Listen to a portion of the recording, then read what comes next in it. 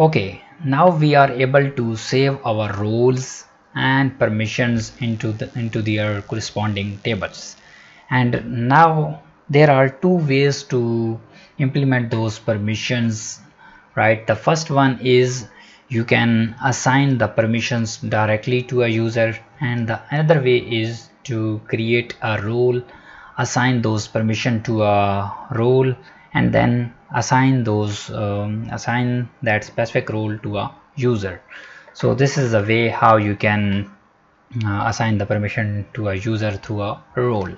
So first I'm going to implement this through the direct permission, how you can assign the direct permission to a user.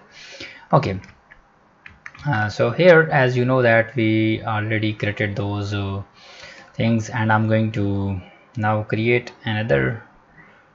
Here you can see this, we are created these roles, permission stuff, and I'm going to create another tab where I'm going to store the permissions.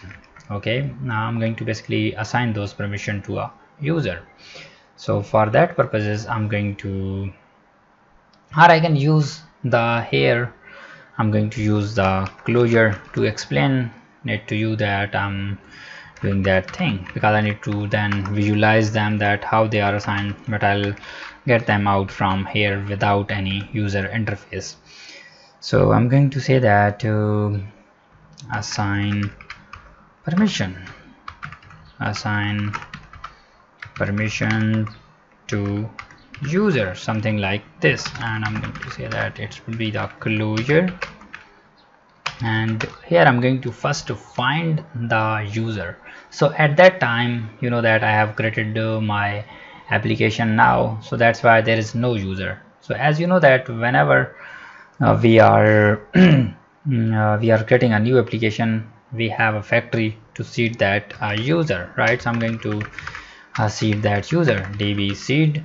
So by default Laravel 11 and their lower version contain this database seeder, which included this user factory, which is going to be executed here in the database seeder, right? This one, db seed, and you can see this database seeding successfully. Close this out, and if I go to my database, click on this user, and you can see this, there is test user is added, and this one is my role which I have registered, I'm logged in as. Okay, so now I have two roles, and I'm going to basically find my first user here, user. Okay, let me also add this at the top, find, and I'm going to find this using the toID, so it will execute the test user, right? So I'm going to copy that and open that out here, permissions, right? And you can see this, I'm getting the test user details here, right? So now I want to assign the specific permission to that user. So for that purpose, you don't need to assign the permission directly, edit article or so on stuff. You need to first pull that permission from the database and then assign the permission. So here I'm going to set the permission equal permission, and by the way, you can find the permission by find by name. Okay, find by name method, and here you can see this, I'm going to say that edit articles. Okay, and you need to also add its namespace at the top, so I'm going to add that namespace. Okay, done, it's added, and if I go ahead, is it properly added? No, it's added wrong. So let me copy it from the documentation. It's similarly here, let me go on to this documentation, and okay, let me copy it from my controller as I have mentioned there. Okay, copy it and paste it at the top here, doing the same for the role, so later on we'll use that role. Okay, permissions. So here I'm fetching that permission. So let me first show you that I'm getting that permission or not. Refresh, and you can see this, I'm now getting the permission of edit article, which ID is 2, right? And card name is web, by default it's stored as web. Okay, so now I got the user and permission. So how I can assign that specific permission to a user? For that purpose, I'm going to visit this Spatie. Here you can see this. First we need to call this on the give permission to method. Okay, so we have a user object, and I'm going to call the method give permission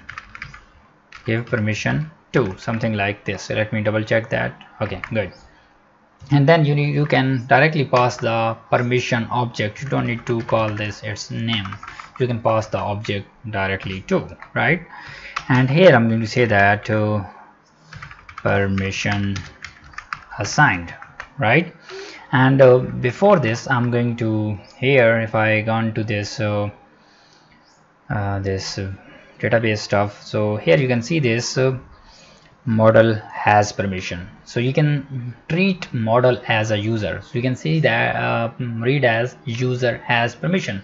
So at that time there is no permission stored in this table. So whenever I'll retry it, right, save it, and you can see this permission is assigned. So now it will get the values. Refresh, and you can see this, it's now containing the permission to, right? If I click on that, you can see this, it's pointing to the edit article. So then there is a model 2, which is representing that it's stored, it's basically linked this second user with our this permissions, right? So we are successfully able to store that permission, and in this way you can store the multiple permissions. So let's say now you want to also assign this permission of show article. So if I go ahead and get refresh, go back here, and you can see this, now third permission is also assigned to that user, right? So we are successfully able to assign those permission to a user. So here I'm going to say that assign permission to user. Okay, here something like this. And now you can, your question is how we will get those permissions from the user, right? If user contain those permissions, so how we will get those permissions? So just go back to the basic usage, and here you can read this, how you can get the user permissions collection, right? You can directly get the permission something like this, or you can get something like this. Okay, so if I go here and type something like this user, and then here you can call this get permissions names or directly permissions. You don't need to create this relationship, it's exist. Okay, and I'm going to save them into the permissions variable, permissions. Okay, so I'm going to now visit that again, refresh, and you can see this now contain the two types of permissions, edit article, and you can see this another one is show article. So in this way you can get those permission for a user and check their specific action that is this user contains, then user can implement that. You can also get the string for that user, that string for permission that you want to display their names in the string form. So here you can see this edit article and show article. So you can apply the condition if user contain the edit article or show article, you can authorize the user, otherwise you will deny the user request, right? And now you can learn the another thing, that how you can revoke the user permission. So as similarly you assign that permission, so you need to call that revoke permissions, right? And if I close this out, and here I'm going to say that user, okay, and I'm going to revoke that permission. Okay, let me paste that exactly, revoke permission. And what permission I want to revoke, I'm going to set this permission, right? Now basically I'm passing this permission show article. So now this will be revoked. So I'm going to say that revoked, something like this, or I'm going to get the all of permissions of that user. So if this permission will be revoked, so this will be not shown in the permission. So now just go back, refresh, and here you can see this, it's showing edit article and show article, but it's not able to revoke that. Revoke permission. Okay, let me check that why it's not revoking that permission. Okay, if I go here and say revoked, saved, revoke permission, revoked. Okay, and if I go into my database, refresh, and you can see this, now it's removed from here, right? And if I go here and display that user permissions, okay, I'm commenting this out, saved, and let's get refresh, and you can see this, it's now contain the one array, right? So before this, why it's not appearing this out?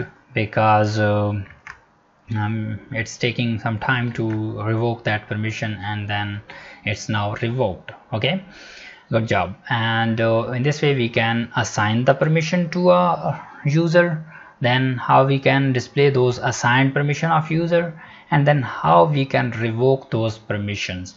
And you can also revoke the multiple permissions, you can pass them multiple permissions, and similarly you can assign the multiple permissions to a user, right? Whenever you are give permission, you are giving the permission, here you can assign the multiple permission to a user role, and then you need to call the sync permission, and here you need to pass your permissions array. So in this way you can create the multiple permissions, right?